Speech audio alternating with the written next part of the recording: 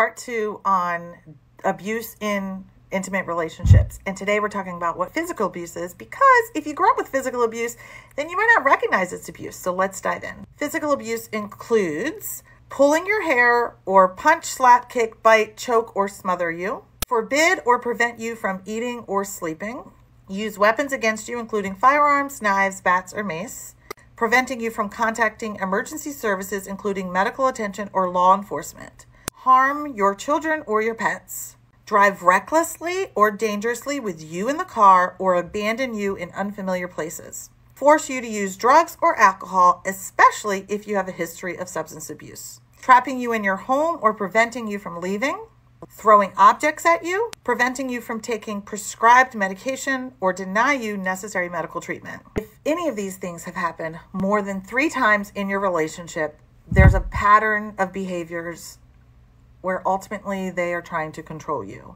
And that is abuse, and you need to get out. Look, abuse is a manipulative, tangled web, and it's hard to get out. I get it.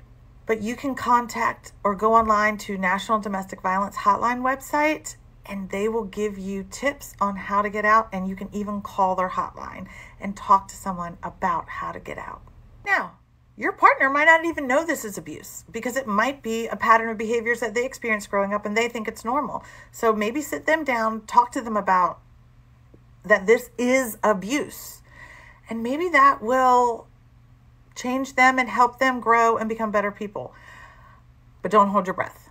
You need to create a backup plan to get out. Obviously, you're in danger, your children are in danger, and your children are going to learn that this is okay and normal and not abuse. We just want to stop this. So get out, please.